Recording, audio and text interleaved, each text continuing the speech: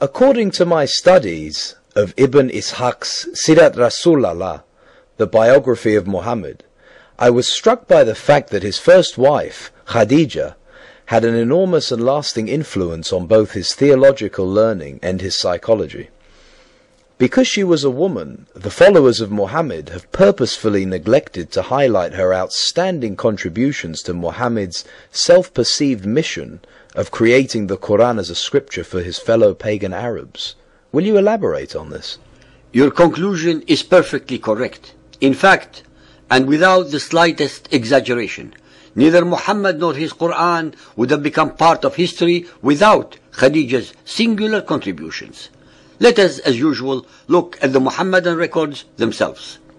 It was Ibn Ishaq's Sirat that gave us the very earliest report, as well as a great number of myths about Muhammad and Khadija on pages 82-83. Khadija bint Khuwaylid was a twice-widowed, very rich and powerful merchant woman in her 40s when Muhammad was about 25 years of age. According to the so-called traditions, Muhammad was a decent, loyal, honest and intelligent man. Because of his reputation, Khadija employed him to take her goods to Syria and trade with them, in spite of the fact that the traditions also assert that he was illiterate. After he returned with the merchandise, she was able to sell them at a great profit. It was Khadija, contrary to the male-dominated traditions of the Arabs, who proposed marriage to Muhammad, and he accepted.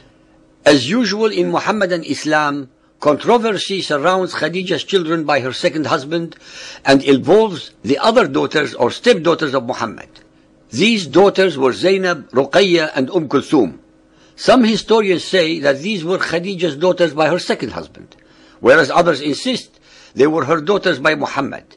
This is not very probable, considering Khadija's advanced age at the time she married Muhammad. Fatima was the daughter of Muhammad and Khadija. She was Muhammad's favorite daughter. Two boys who died at an early age were Al-Qasim and Al-Tahir. According to the traditions also, depending on which one of course, Khadija was a Hanifiyya, that is, one who was neither a Christian nor of the belief of the Jews, but one who believed only in the God of Abraham. Her uncle was Waraqa bin Nawfal, who had converted from paganism to Christianity. It is extremely important that the listener should be made aware that the Christians and the so-called Jews of Arabia were not foreigners, but actually aboriginal and indigenous natives of Arabia who had willingly, without coercion, converted to these beliefs centuries before Muhammad and his Quran, but were subsequently destroyed and or exiled by Muhammad and his followers.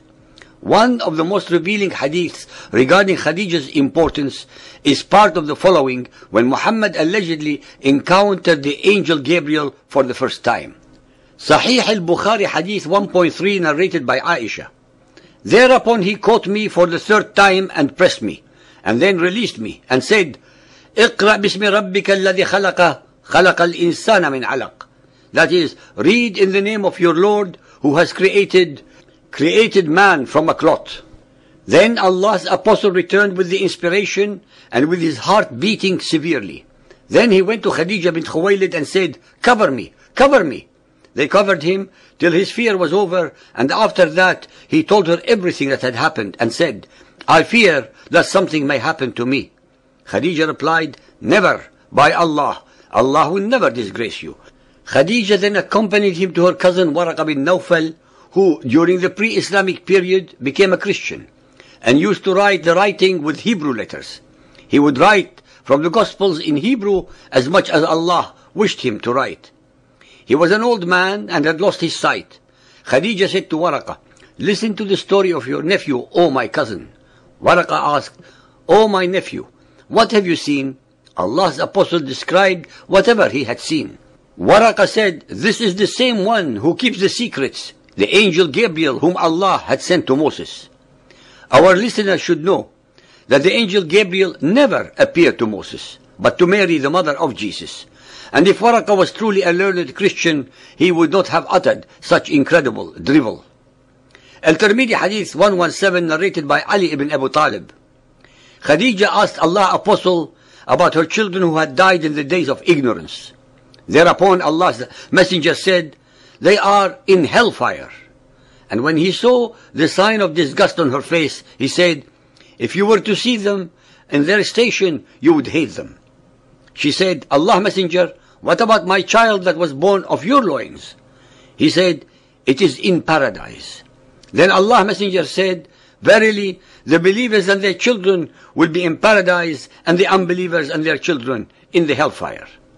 Muhammad, Allah's Messenger, showed his usual legendary compassion and mercy by consigning innocent children to hell's fires just because their parents were unbelievers.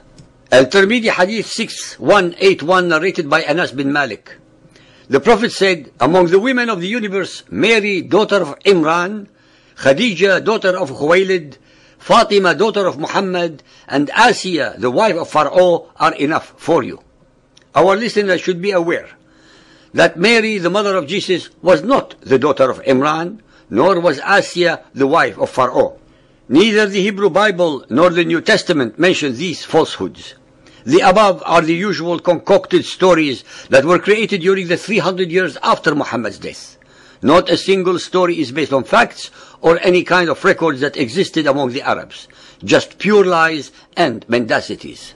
The following view of Khadija can be found in the Shia book Fatima the Gracious. Khadija's financial support had a great role in strengthening Islam during its prime days, when it was still in the formation stage and critically needed material aid. Allah foreordained Khadija's property to help Islam fulfill its goals.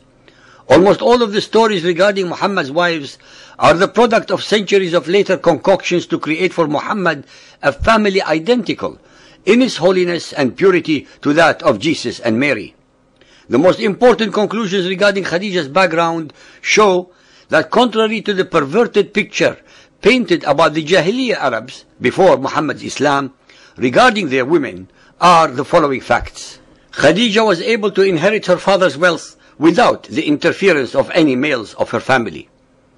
That she was able to act as a merchant without any male's permission. That she was a very successful merchant in her own right, independent of any male. It was she who proposed to Muhammad instead of the traditional other way around. It was she who supported Muhammad throughout his life with her, contrary to the prevailing traditions. She was a very independent and assertive woman. She calmed him when he was disturbed. She encouraged him when he was afraid. She comforted him when he was unsure. She knew about the one and only Allah long before Muhammad's alleged revelations. As a Hanifiya, she was already a believer in the one and only God of Abraham. She exerted enormous influence upon him away from his original paganism. Her Christian relative, Waraka, exposed Muhammad to both the Torah and the Gospels. Contrary to what the traditions assert, he did not marry any other while she was alive, not because he loved her so much, but because she was financially much more powerful than he was. In the end, Muhammad, as was his wont, paid the women of Arabia back with his usual ingratitude by reducing them to the level of sex slaves and domestic animals. Without Khadija's moral, psychological and financial support, Muhammad would not have been able to compose his Quran or succeed in fooling hundreds of millions of people into believing that he was the messenger of Allah. In fact, the female followers of Muhammad should revolt against all the oppressive, terrorizing and humiliating man-made rules and regulations, especially those who live in the Western democracies, and throw away the shackles of enslavement that have been put around them.